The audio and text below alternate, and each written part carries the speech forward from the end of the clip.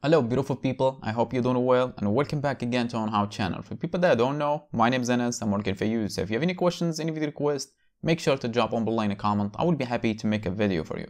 And for people that do know, welcome back. You already know. So if you have any questions, make sure to drop them as well in the comment. I will be happy to make a video for you too. Same as the over 100 videos now I made on Shopify customization. They were mostly requests, not all of them, but mostly requests from subscribers.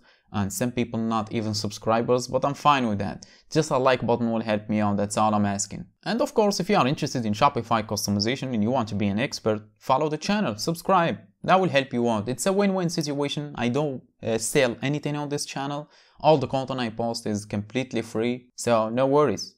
And in this video, it's a request again. So in this video, I will show you how to resize the announcement bar text on the mobile only for your Shopify store. And as I said, this is a request from a subscriber actually. I know he's a subscriber, so no worries. As I said, I will show you how to resize the announcement bar text on the mobile only. So when you switch to the desktop, it will be the same, but if you switch to the mobile, it will be bigger or smaller, however you want. And not just that, I will show you how to actually change the format if you want it bold or italic, as well as the color. So all of this is in a single video and a single code that will change the announcement bar text size and the color and the format as well. Yeah, and this is free, no worries. So without any more talking, let's just jump to it. As you can see, this is the Shopify dashboard. And this is the down team, which is the team where I do all the videos, demonstration. And I have the 15 version, which is the last one as of now. But below it here, I have other teams as well, which is Taste, Sense, Refresh, Spotlight, and Trade. And if you are wondering why is that, because as I said in the video, I do demonstration in down. However, behind the scenes, I do try each one of my tricks on all of these teams. So I will make sure, even if you are not using down team, you are using one of these, it should work for you just fine, including this video that you're watching right now.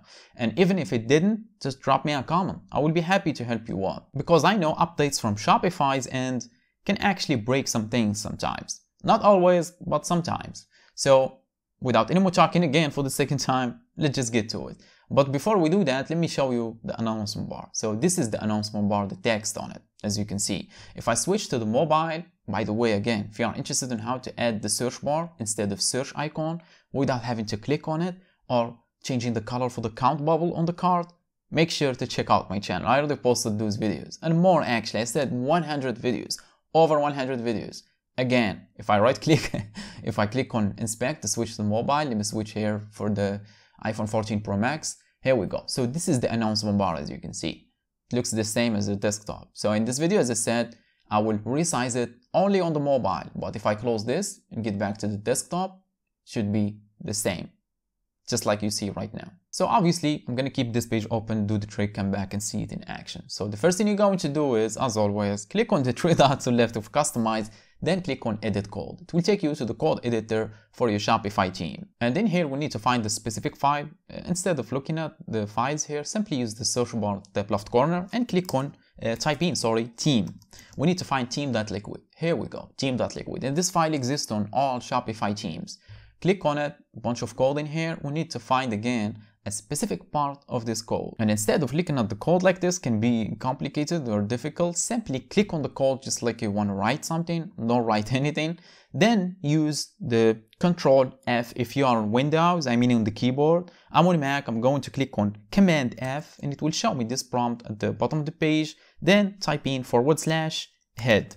Just like this without any spaces, then click on enter on the keyboard and it will highlight the part on the code, as you can see. Let me close this. So the next thing we need is some space between head and script, as you can see, because we're going to pass in some code, obviously. So in order to create that space, click front of script, hit enter, and here we go. Completely new line, nothing on it. In order to get that code, you need to hire a developer and pay him 24 hours and all of that. No worries. Just scroll down the description box and you will see a link, name it as code. Click on it, then it will take you to this page. Right here, we're going to see a very short code that will do the trick. And this code again is completely free. No pay please, no share please, nothing like that. Just a like button if this video helped you out. So obviously select the whole code in here. Make sure to select the whole thing. Right click, copy, get back in here and paste it in the space that we did create. Let's just paste it in here. So let me get back to the black screen so you can see clearly. So in here, as you can see, it says font size. I think you already know what this means, right? So it says 30. If you want it bigger, increase it. You want it smaller, decrease it. That's simple, right? Color.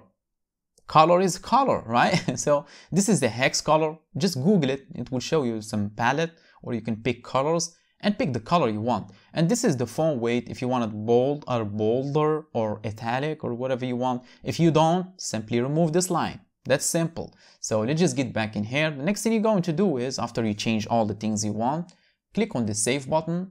And after a couple of seconds, we will get back in here, reload the page, and let's just see. As you can see, stays the same. But if I switch to the mobile, what did I do? Here we go. So if I switch to the mobile, wow, it's much bigger in red and bold. As you can see, you don't want an announcement bar to look like this. Never. No, don't do that. Make it smaller and unique, and don't do what I did right now. Do the trick I did, but not like I do it. Anyway, you get the idea. That's how you resize the announcement bar on your Shopify store, only on the mobile. And if you have any questions, make sure to drop them below. But for now, I think my job is done. So thanks for watching. Catch you on the next one.